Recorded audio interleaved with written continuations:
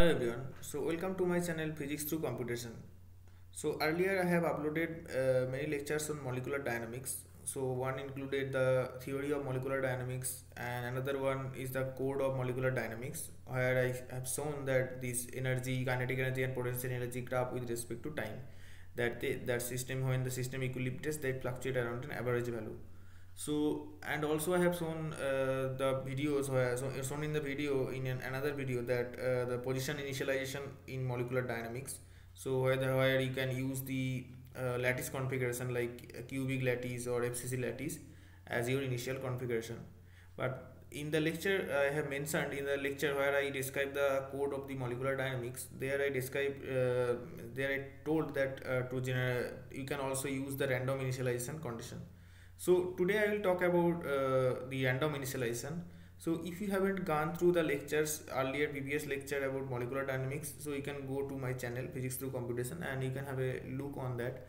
And first you must go through the molecular dynamics theory, and then you can see the how to see the generation of these lattice types, how to generate the lattice type like cubic, FCC or any type of lattice. There is also a video on the theory of the generation of lattice, so I will just provide the links in the description, so you can just have a look on that. And so okay, so today I will talk about the random position initialization in molecular dynamics. So here so what you need to do is basically you need to specify the sigma, which is the radius of the particle, and you need to also specify the number of particle, and also you need to specify the density, which is rho.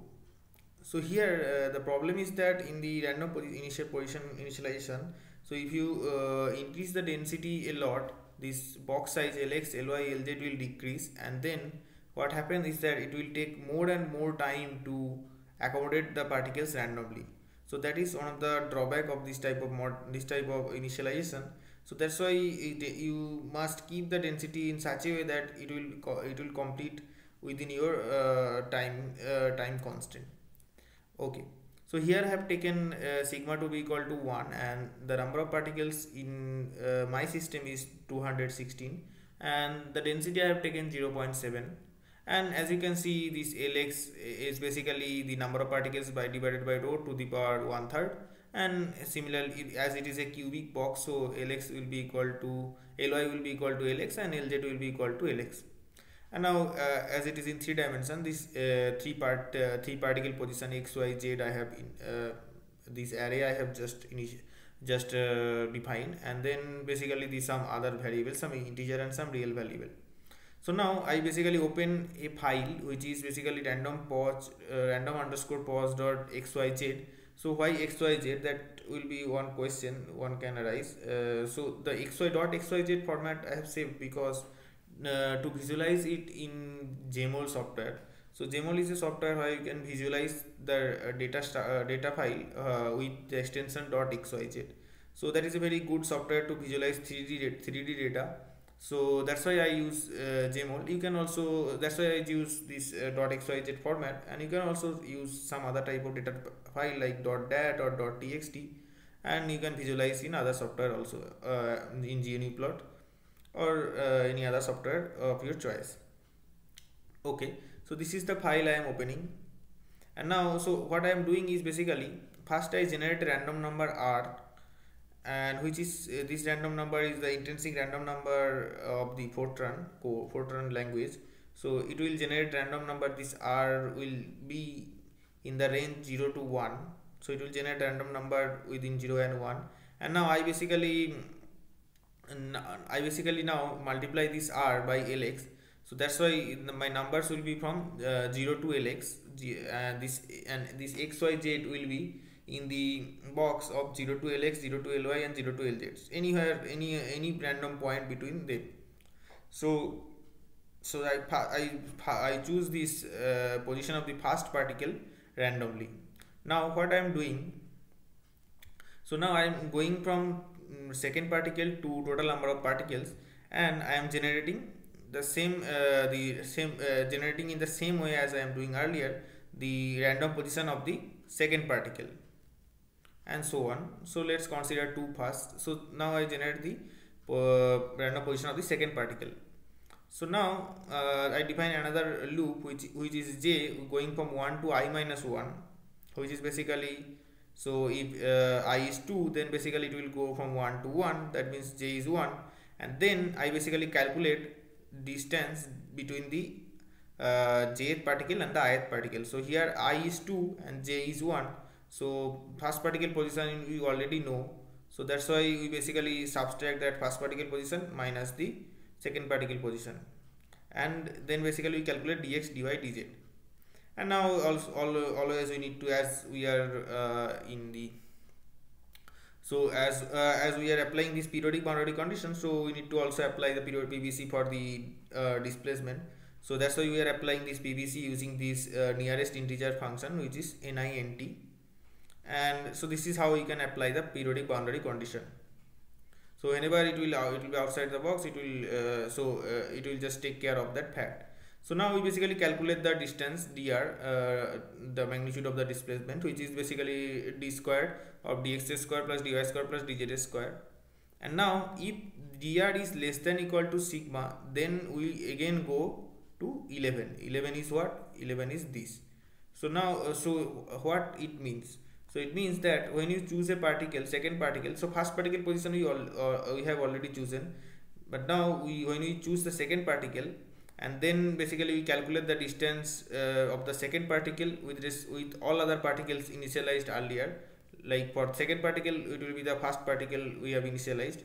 So we basically calculate the distance with respect to that particle, and then we apply the PBC, and then we basically calculate the magnitude of the distance, and then if it is less than equal to sigma, then we are not assigning that particle, we are again choosing the random position of that particle, because it cannot be less than sigma because of the overlapping.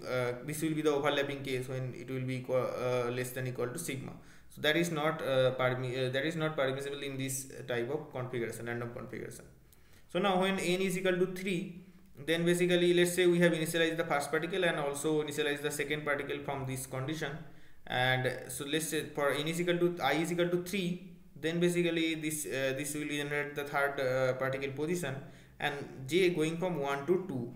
So what we will do is basically calculate the third particle displacement, magnitude of the displacement of the third particle with respect to the first and second particle. If that is true, then basically we'll just accept this, or otherwise it will go to 11. It will again select the random position of the third particle. So likewise it will go on, and unless until it basically covers all the total number of particles, which is the n part.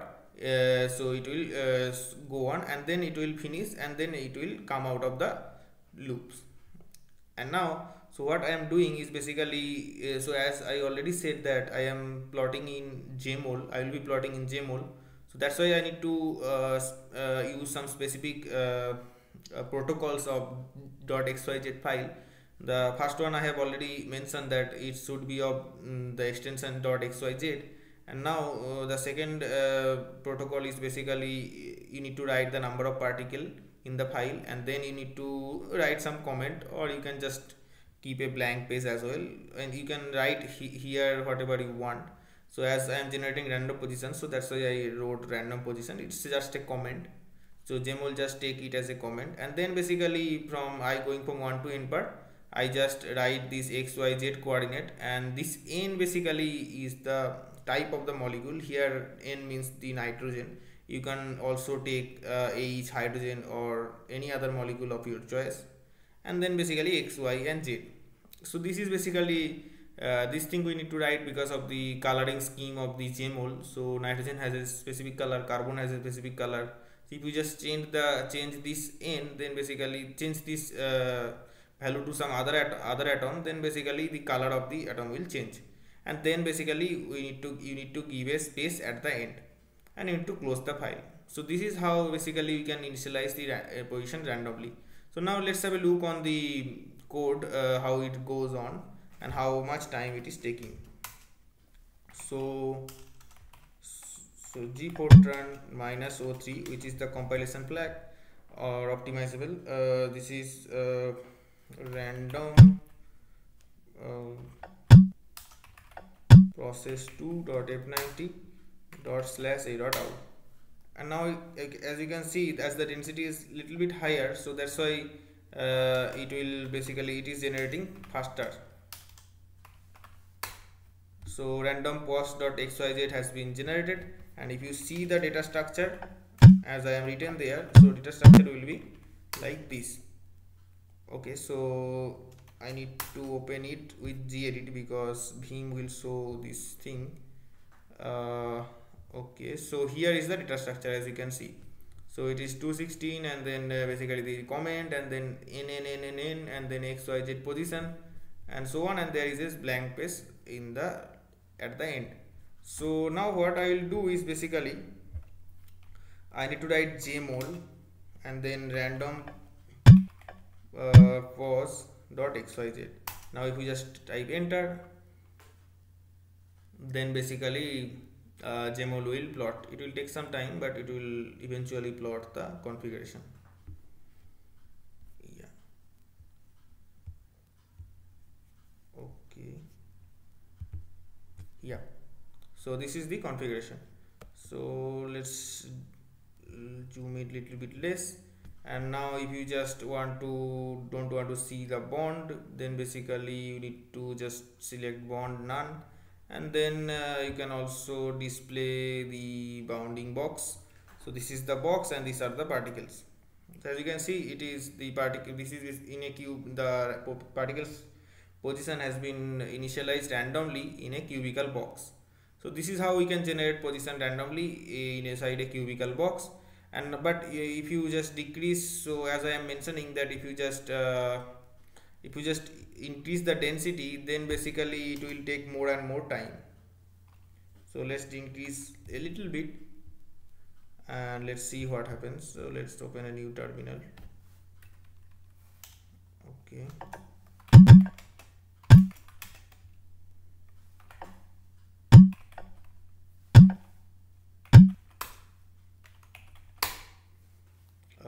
Okay, it will take some time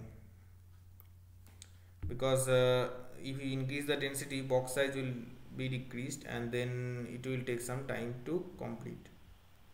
So this is how basically this goes, and depending on your density of your choice, you can just select this, and then you can just specify the density here, and you can just generate the random position. But one point is that it will take more time if you increase the density.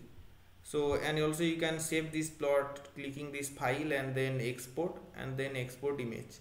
So you can just save whatever format you want. And if you want to install jmol, so I have already given the command for installing the jmol and also the link so in the description box. So thank you for watching this video, and please subscribe to my channel to learn more about computational physics, and stay tuned and stay safe. Thank you.